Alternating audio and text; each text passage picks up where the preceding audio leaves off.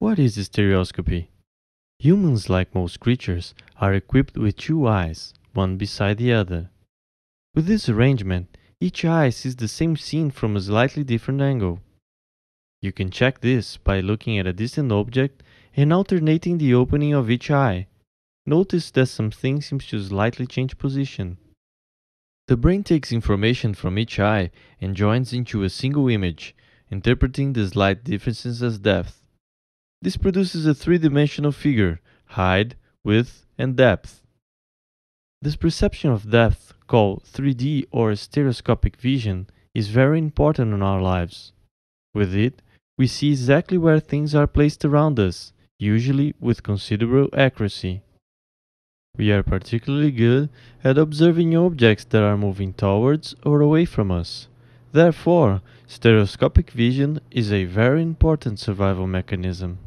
Certainly, stereoscopic vision is vital for simple activities like throwing a ball or driving a car. These tasks can also be accomplished without 3D vision, but the lack of this perception makes everyday activities much more complex.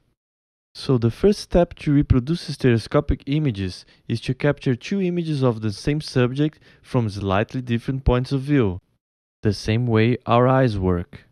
The second step is to display these images.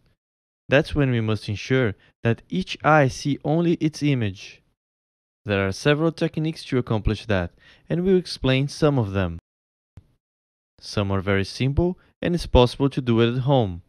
Others require specialized equipment and electronic devices, but all work on the same principle: how to feed each eye with different images.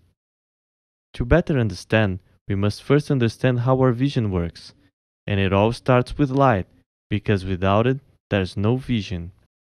The visible light.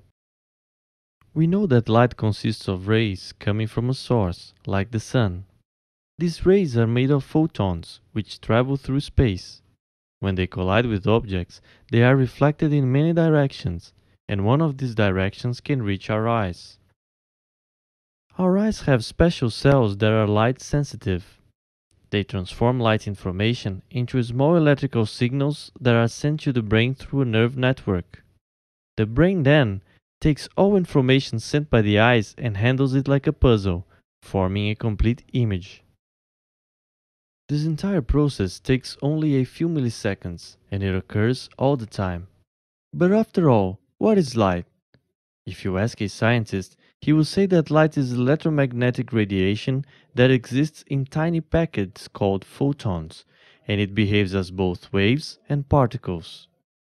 To simplify the explanation, we will talk about light as wave. Let's imagine a string that we apply constant motion to one end. We are creating waves that propagate towards the other end, with shapes similar to water waves. We may know three basic characteristics of these waves: amplitude, which is the height of the wave; frequency, which is how many times the wave repeats in 1 second; and finally, polarization, which is the wave's plane orientation. In visible light, the wave's amplitude determines its brightness. The greater the wave's amplitude, the brighter the light. The light wave's frequency determines its color. Light with lower frequency has red-like colors. As the frequency increases, other colors of the rainbow are determined until you get to violet. So white light is made by a collection of many colors. We can observe this phenomenon using a prism that separates white light into all colors of the rainbow, from red to violet. When sunlight hits a red ball, some of the light is absorbed and some of the light is reflected, reaching our eyes. In this case, the ball reflects red and absorbs all other colors. This is the principle of anaglyph glasses, a passive stereoscopic technique that uses colored lenses to separate images, usually one blue and one red.